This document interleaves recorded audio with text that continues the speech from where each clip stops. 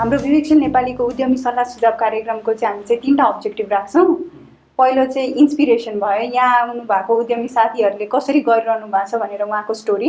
त्यसपछि दोस्रो भनेको चाहिँ हाम्रो नेटवर्क बिल्डिङ हो। अब हजुरहरू यो प्लेटफर्ममा आइसकेपछि हामीले एकअर्कालाई आफ्नो प्रोफेसन र आफ्नो एक्सपर्टाइजले एकअर्कालाई कसरी हेल्प गर्न सक्छौँ। अनि तेस्रो भयो रिलेसनसिप बिल्डिङ। अब एउटा पोजिटिभ इन्भाइरोमेन्टमा नेपालमा केही गर्न खोजिरहनु भएको छ भने यही पोजिटिभ इन्भाइरोमेन्टलाई हामी कसरी स्ट्रेन्थन गर्न सक्छौँ। अब त्यसको लागि अब रिलेसनसिप बिल्डिङ र नेटवर्किङको लागि आफ्नो इन्ट्रोडक्सनबाटै सुरु गरौँ। जस्तै कि अब फेरि पनि नमस्ते, मेरो नाम चाहिँ बिबिता कोइराला अनि मैले चाहिँ 1 वर्ष अगाडि जस्तो बिबिए भ्याएँ, कलङ्कीमा बस्छु अनि अहिले विवेकशील नेपालीमा चाहिँ अन्टरप्रेन्योरसिप इभेन्ट कोअर्डिनेट गर्छु। नमस्ते, मेरो नाम जोशी श्रेष्ठ, म 11 मा साइन्स पढिरहेको छु। नमस्कार, मेरो नाम विश्व नेपाल। म धेरै पहिला ब्याचलर गरेको, म विदेशतिर भन्नाले गल्फतिर गएर काम गरेर 8-10 वर्ष त्यता बसेर आएको। अहिले 1-1.5 वर्ष जति भयो। नेपालमा केही गर्न सकिन्छ कि भनेर विदेश जानु नपरोस् भनेर केही खोजी हिँड्दै गरेको, त्यही बेलामा यहाँ आइपुगेछु।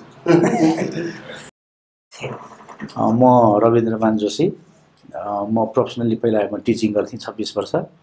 विगत 8 वर्षदेखि यो इन्टिग्रेटेड अर्ग्यानिक फार्मिङ र एग्रो टुरिज्मको सेक्टरमा लागिरहेको छु। अब एउटा किसिमको भनौँ त्यसबाट अब बिजनेस भन्ने बित्तिकै इन्भेस्ट गरेपछि रिटर्न आउँछ भनेर मेरो चाहिँ त्यो कन्टिन्यू एउटा मुभमेन्ट जस्तै मेनली चाहिँ अर्ग्यानिक र एग्रो टुरिज्ममा म रिलेटेड छु र मेरो फार्म हाउस र आउटलेट यो अर्ग्यानिक आउटलेट कुलेश्वरमा छ। अनि मेरो कन्सेप्ट चाहिँ के हो भने इन्टिग्रेटेड अर्ग्यानिक, जस्तै हामी यो कृषिमा लागेको मान्छेहरूको स्टोरी सुन्यो भने अब पेपरमा आउने त राम्रो मात्रै आउँछ हैन, जो बिग्रेको छ, जो भनौँ न फेलर छ, त्यो के सीमित भयो, मतलब आफैसँग सीमित भइरहेको हुन्छ हैन। अनि त्यो हिसाबमा चाहिँ म मेरो आफ्नो यो जजमेन्ट भनौँ न, मैले यसो हेर्दाखेरि नेपालमा चाहिँ यो एग्रिकल्चर सेक्टरमा यो भनौँ न अब धेरै जसो चाहिँ हामीले देखेको भनेको